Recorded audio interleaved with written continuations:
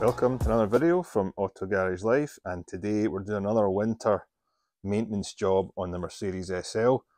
Today we're going to be lubricating all the seals that make up or are in the convertible top, around about the trunk and the doors, and to do that we're going to be using this.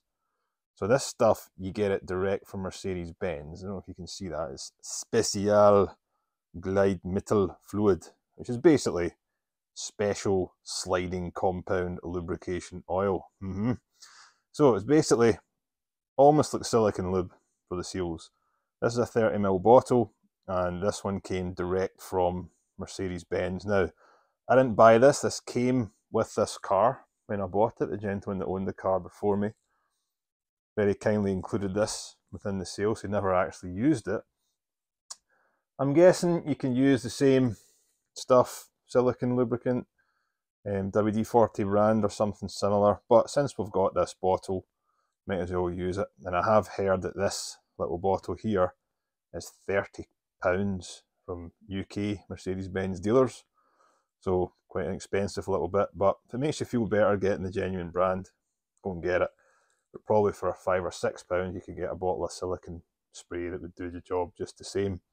So we're going to start off in the trunk. I'll do all the seals there. Then we'll partially put the top down and do the seals that make up in between the window here and the top and down the C-pillar. Then we'll put the roof all the way down and we'll do the seals that come out here and on the front windscreen at the top there. And then just for fun, we'll do all the ones around the windows as well. So let's crack on.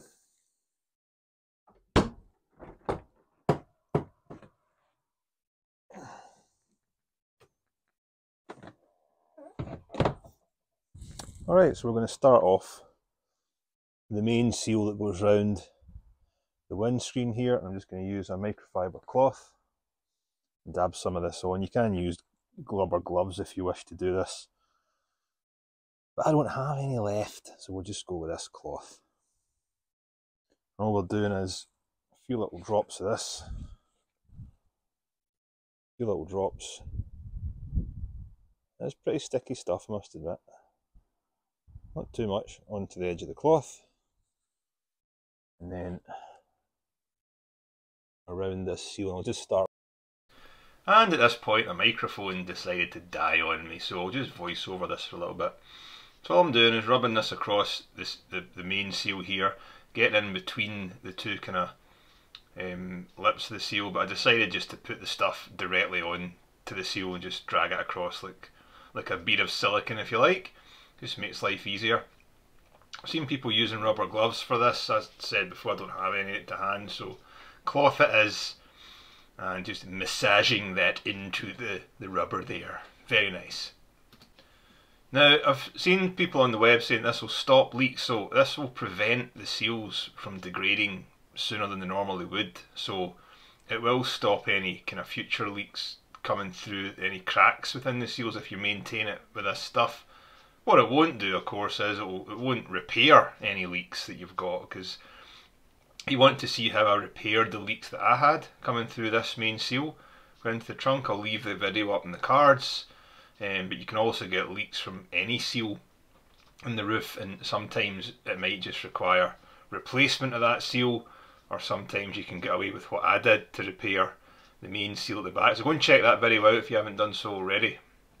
And a lot of the leaks in these cars come from, see where my hand is there? There's a drain hole in that part, and it usually gets clogged with leaves or gunk or muck or something like that. And sometimes if you clean those out, it stops leaks getting into your trunk. But what we're doing here is we're maintaining and prolonging the life of these rubber seals by using this stuff. And it keeps it all nice and supple, and it will prevent them getting hard and brittle and cracking over time. Alright, so what we'll do now is we'll put the top down fully and we'll do the seals for the windscreen. Now this is my favourite bit of this car. Watch this. It's like one guy on the internet calls it a ballet of movement here when the top goes down. It's amazing watching this. It amazes me every time I do it. Brilliant engineering. Hard top in the boot, we didn't even know it was there. Absolutely fantastic.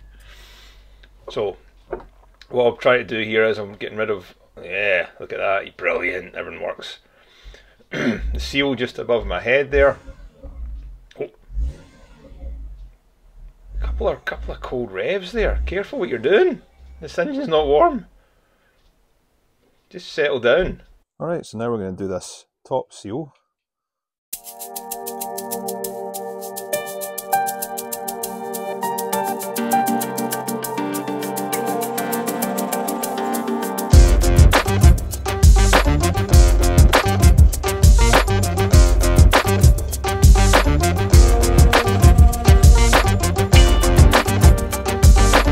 This one here, the C-pillar meets the car, what idiot, where the C-pillar sits.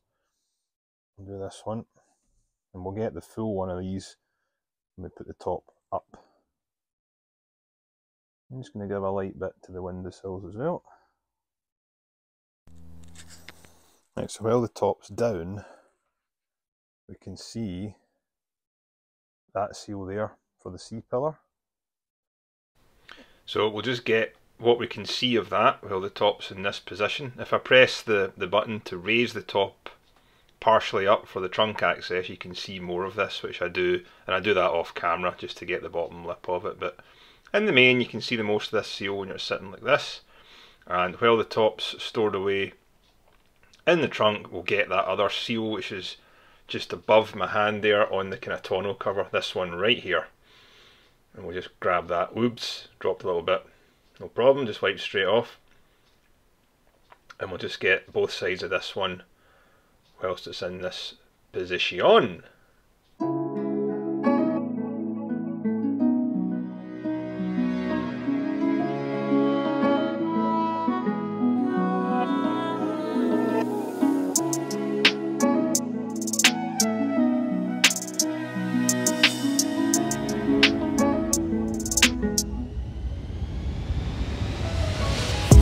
Rest, we'll put the top up halfway.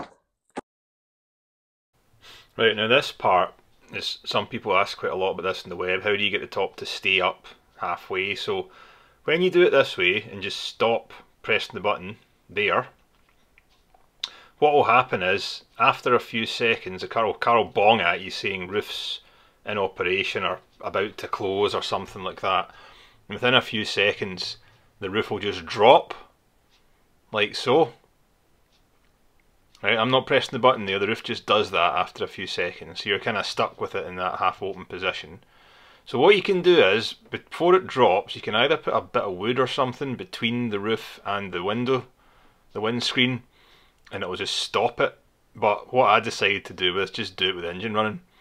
And when you do it with the engine running, the roof will stay in that position for as long as you, well, I'm not going to say as long as you need to. I believe there is a time limit, but it's certainly enough time to do the rubber seals that we're doing here. So again, similarly, if I drop it back that way and then turn the engine off, a few seconds time the roof will drop back into the trunk, and there's not much you can do about it unless you physically stop it with something. So like I said, I just start the engine, and I wanted the car to warm up anyway because it's not been on for a wee while, so it's not going to do it any harm to sit idling for a few minutes. So I'll just stop the roof right there, and as you can see, it opens up the seals at the top of the C-pillar and on the roof part itself, so you can access them and put all your silicone lubricant all over the rubber. And I do believe the time limit is about 7 minutes sitting like this with the engine on. Don't know if that's true, I've not tested it myself, it might depend on how strong your rear battery is or something like that, I'm not entirely sure. But you'll see by the length of time I took for this, which is only a couple of minutes in total, it's not that long.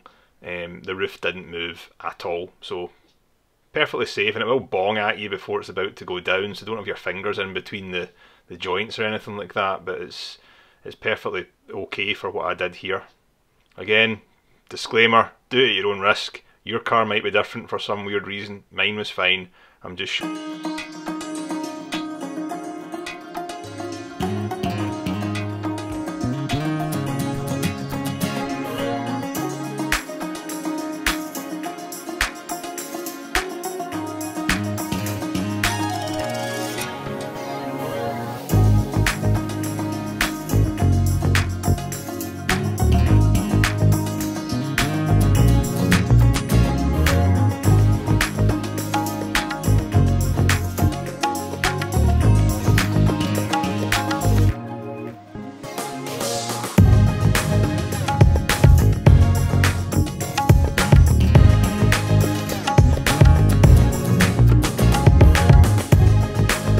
redone all the seals around the trunk, whole way round, all the C-pillar seals. Oh, battery died again, sorry. So all the C-pillar seals, all the tonneau cover seals, the roof seals, both on the bottom and the top of the glass, the windscreen seals have all been done here, and that's it. Every single, I've done the windows as well actually, just when we were at it. So that's every single seal treated with the silicone lubricant. I'll probably do this again in the springtime once it comes out of its hibernation mode, but this stuff, it was a lot thicker than I'd thought, so perhaps it's warranted with the price tag. Again, I think it was £30. I've used about a third of the bottle for one application, all seals, so probably good for 2 or 3 or maybe even 4 applications of it, so that might last you a couple of years. So up to you. If you want to go to Mercedes and buy that stuff, feel free. You need to pay the expense of it, but it does seem quite thick and decent stuff. But put your comments below if there's an aftermarket, another brand or a version that you would use on convertible top seals as opposed to Mercedes. But I would link it below, but they don't have an online store that I can see that you can buy it from, so it's just a case of phoning up the dealer. So there we go, that makes you feel a bit better. You've done what you can to preserve the life of the rubber seals. Can't ask much more of that, and that's us good for a few months.